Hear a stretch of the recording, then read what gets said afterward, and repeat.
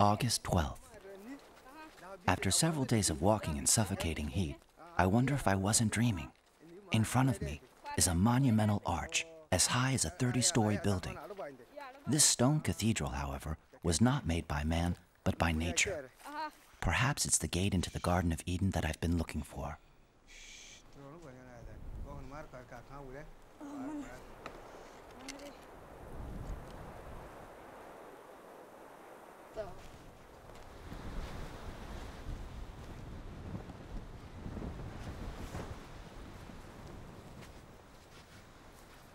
At the foot of Mount Aloba, Ingaï has spotted a small cluster of acacias. At midday, when it's hot, the shade is really a blessing.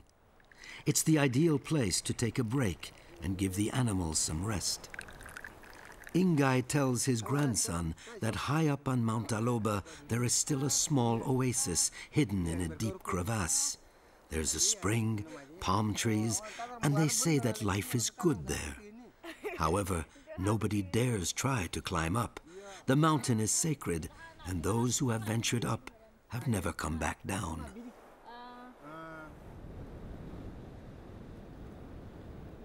The vultures are there, gliding along the dizzying cliffs. Can they see the mysterious palm grove from up above? I have to find out if it's real or a legend, and to do so, I must try to climb up. After days of looking longingly at Mount Aloba, I decide to go into action. I try climbing up, but I barely reach the halfway mark when I find myself face to face with a vertical, insurmountable wall. I have to retreat, but I won't give up. I'll make it, no matter how long it takes. After days of searching for a trail in the middle of the 400-meter-high rock face, I'm about to give up on ever seeing this inaccessible oasis, when suddenly I see a long gutter leading to the summit. I set up camp at the foot of the cliff. The next day, nothing can stop me, and I finally set foot on the plateau atop Mount Aloba. Religiously, I tread on the soil which perhaps nobody has treaded on before. I look in vain for the palm grove. Without a doubt, Mount Aloba is the realm of rocks and steep rock faces. There's no place for springs, enchanting valleys, or palm trees. The summit is invisible, drowned in a blanket of fog.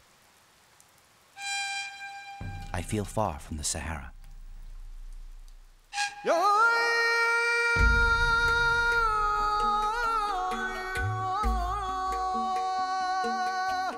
I'm discouraged, but my guide reassures me. He says he knows real forests hidden in the heart of the Ennedi massif. We leave.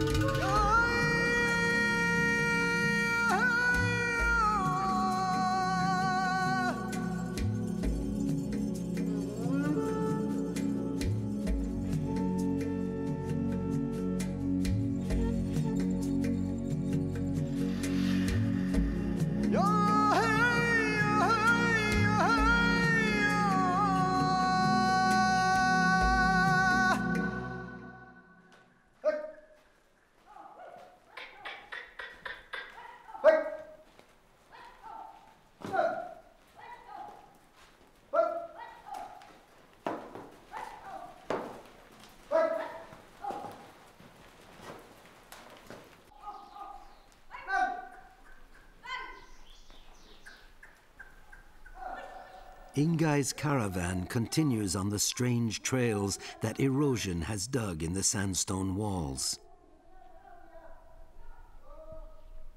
In the corridors of this gigantic natural labyrinth, a careless camel driver can wander for days, or even be lost forever.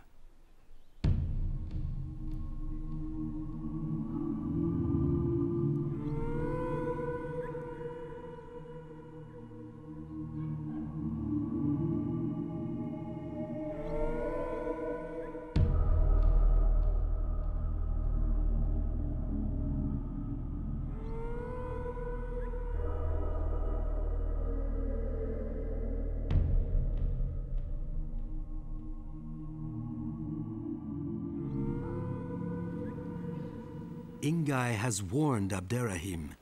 The herd has to be watched closely in the labyrinth. A camel can easily get lost, and even trying to find it, given the fact that it can be found, is a waste of precious time for the caravan. Suddenly, Abderrahim realizes he's missing a young camel. Ingaï is furious. This is not the moment to lose a camel. If other travelers find the animal, they'll make it their own. Stealing camels is a common practice for the Bideyat. Before getting married, a young man must accomplish the task of stealing a camel from a distant herd.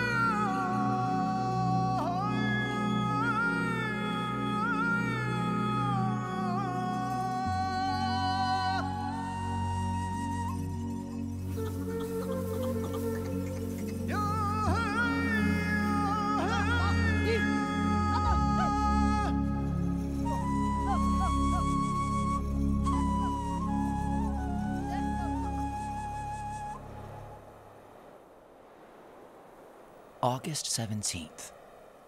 I can see an immense patch of vegetation. It's the Bashikale Canyon. It seems to shelter a real forest. I can feel I'm reaching my goal. This lush paradise I'm looking for might be right here.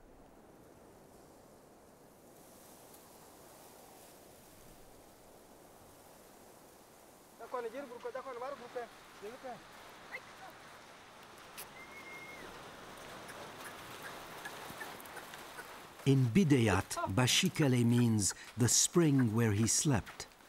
A long time ago, when Ingaï's ancestor came here, he rested in the canyon and then settled here. Ever since, the canyons have been considered sacred. As a child, Ingaï came here to worship his ancestor. Offerings are made to him, animals sacrificed, and prayers said to him. People ask him to protect the camels from wild animals or to find a young stray. Ingaï has become a good Muslim. He no longer worships the ancestor, but he still believes in his presence. And he also believes that at Bashikele, his herd will be under the ancestor's protection, and thus will have enough to eat and drink. Ingaï wants to show the canyon of his forefathers to his grandson as well.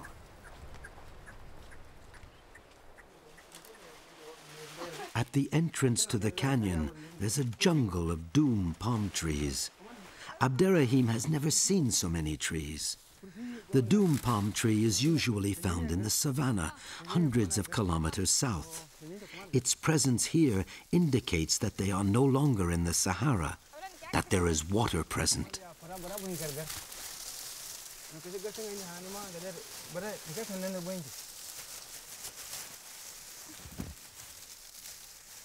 Ingaï and Abderrahim take advantage of their stop here to gather palm leaves. Once dry, they can be used to cushion the camel saddles.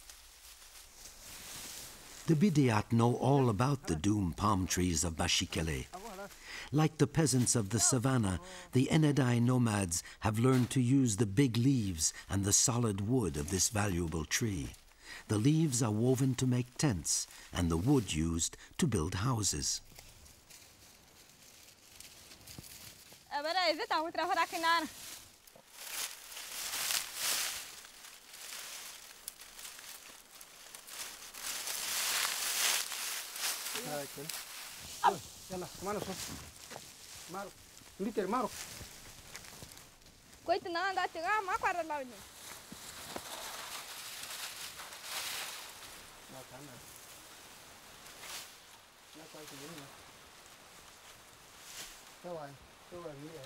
Contrary to desert palms, the doom palm tree does not bear dates, but large nuts.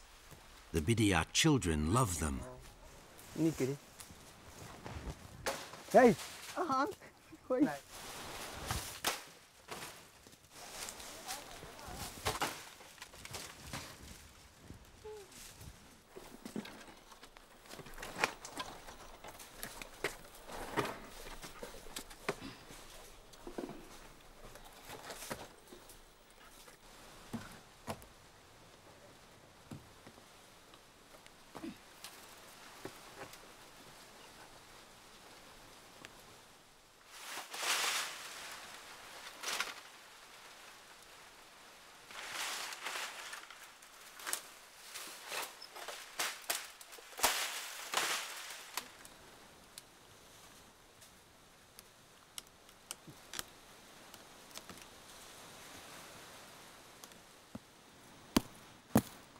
Ingaï and Abderrahim go through the canyon by following a stream that meanders for more than a kilometer. A river in the middle of the desert, a vestige of the rivers which once flowed in the Ennedi.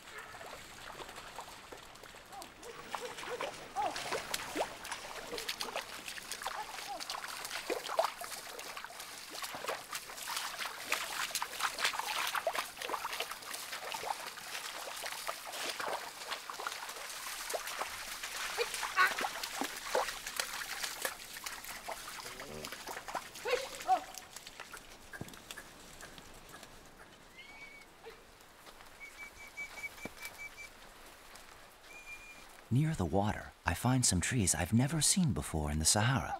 20-meter-high trees with dark, lush leaves. These trees usually grow only in equatorial Africa, 3,000 kilometers from here. Their trunks stick to the rock face. Their roots twist and tighten around the rocks like tentacles.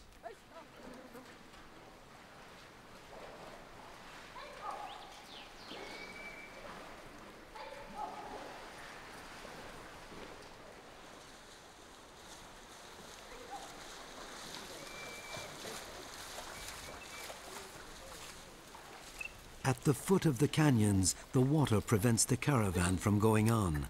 Here, water is eternal. It comes out of the rock from an inaccessible spring sacred to the Bideyat. Long ago, Ingaï recounts, their ancestor was dying of thirst, but God guided him to Bashikele, where the spring saved him, and today the ancestor still lives in the spring, watching to make sure his children are never short of water.